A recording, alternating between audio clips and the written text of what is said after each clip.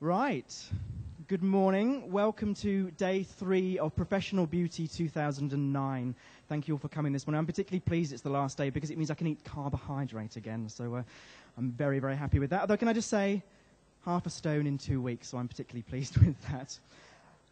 My name's Andy, as it says up there. I run a men's salon in North Hampshire, and 85% of my business is waxing. So I spend all day, every day, pretty much ripping the hair out of the men of Hampshire. So I go home at the end of each day feeling pretty relaxed, pretty chilled out, as you can imagine. And what we're going to do today, I'm going to share with you 5 top tips to boost your male waxing business, to attract wax and keep the guys coming back for more. I'm then going to do a demo, a back wax and a neck wax on my model here. And then we're going to have some questions and answers from you. So just a quick show of hands before we start. How many people here already offer some kind of male waxing service in their salons? Yeah? Okay, good. Most of you. How many of you don't offer it yet but want to start doing so? Yeah? Excellent. Good. That's what we like to hear. Well, male waxing is one of the fastest growing sectors of the professional male industry, male grooming industry, as more and more men up and down the country discover the benefits for themselves of smooth, hair-free skin. So it really is a fast-growing sector. Now, if you've never waxed a man before, if you've never done it at college, or you don't get many chaps coming through your doors at the salon, thought of spreading hot wax onto a hairy back might fill you with a little bit of trepidation, or it might fill you with glee. You know who you are out there. But either way, a little bit of insider knowledge goes a long way to making the whole experience more comfortable for yourself and, more importantly, more comfortable for your client as well. So with that in mind, we're going to take a little look at our male waxing battle plan. 5 top tips, as I said, which sounded so much better when I was rehearsing it in my bedroom this morning. So the first tip that I want to share with you is flexible pricing. When it comes to hair, no 2 customers are created equally. You are not going to spend the same amount of time and use the same amount of product waxing my carefully harvested 3 chest hairs compared to somebody, say, of Burt Reynolds proportions. So your pricing structure needs to allow you the flexibility to wax the hairless, wax the gorillas, charge a fair price, and more importantly, make a good living from it as well. And the easiest way to do this is to introduce a flexible pricing structure. I want us to get away from this whole notion of one price fits all in the waxing industry. So consider a flexible pricing structure. And there's 2 ways of doing this. You can either quote on your price list the maximum charge and let customers know that prices will be reduced for partial hair growth, or you can state your to and your from prices. So for example, back and chest wax from £20 to £30. Whatever you do, please don't just say back and shoulder waxing from £30, because as a customer myself, that's a personal pet peeve. All that tells me as a customer is when I get to the till, I'm not going to be paying £20. I'm going to be paying more than that. So it just prevents any nasty shocks when your customer gets to the till if they know what your maximum price is as well. 3 benefits of having a flexible pricing structure.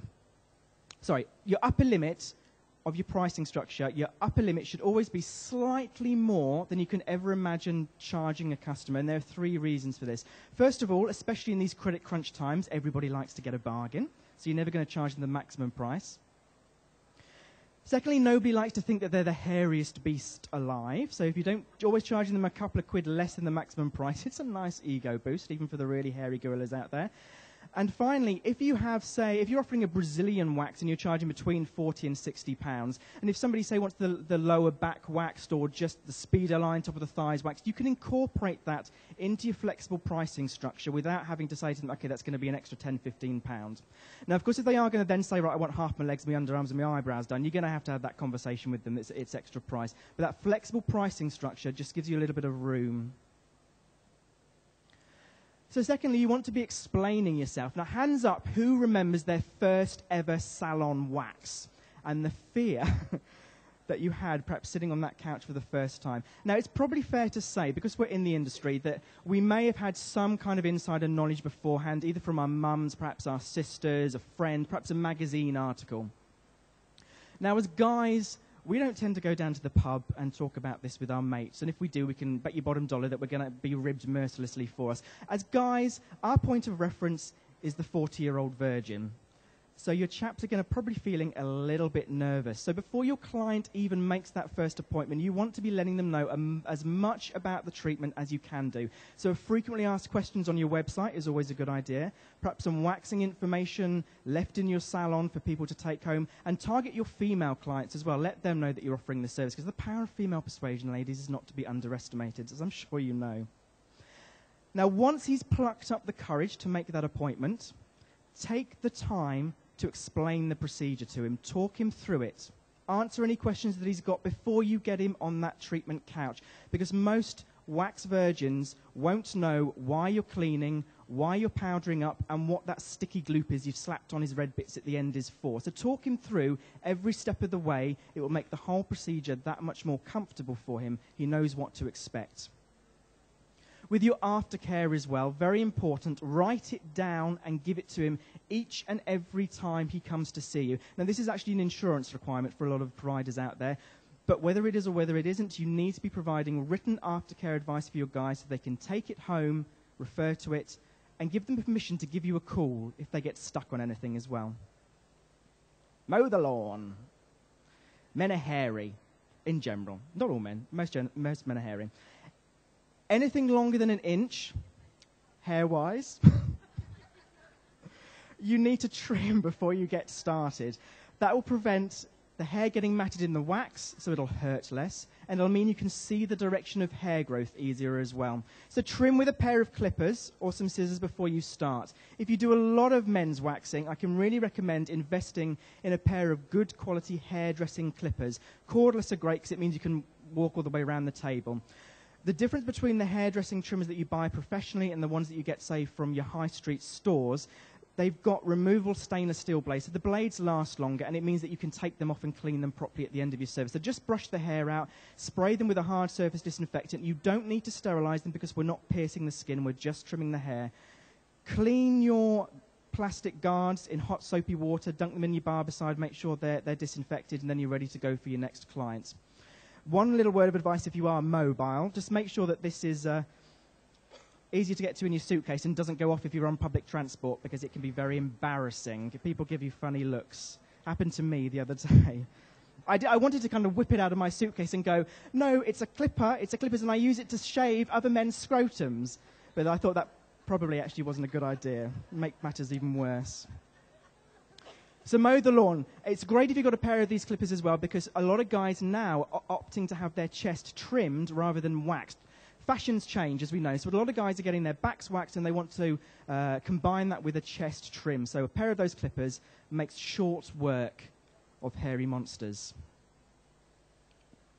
This is the be nice principle. This is a plea on behalf of the brotherhood. Please be nice to us. Whichever way you cut it, ripping hair out by the root is always going to have a certain amount of ouch factor to it. So the nicer you are to us, the more likely we are to come back. Let's be honest, men have a lower pain threshold than women anyway. It's a fact. You get colds, we get flu. So we do feel a little bit more to start with, so please just be nice to us, and it will make us, we're big softies at heart, and we will come back for more. Finally, this is 2 tips in one, so 2 for the price of 1. Get yourself online. What that means, 2 things. First of all, get yourself a website. I don't care if it's a 1-page price list or a 60-page all singing, all dancing, waxing extravaganza. Get yourself online. Men shop differently to women. The vast majority of male clients will Google your services before they make an initial inquiry. So if you are not online in this day and age, you are invisible to the majority of potential male clients out there. So get yourself a website. You can get them for free. There is no excuse not to be online these days. And it's actually, if I can do it, anyone can do it. Secondly, get online and educate yourself. Your education with waxing does not stop the minute you learn how to pick up that spatula. As with any other aspect of the beauty industry, things change, things advance. We get new ingredients, new application methods, customer trends change over time, and yet waxing is one of the most neglected areas when it comes to continuing professional development in this industry. We quite rightly spend a lot of time and effort investing in our ongoing education for skincare, new ingredients, new services that we want to offer to our clients,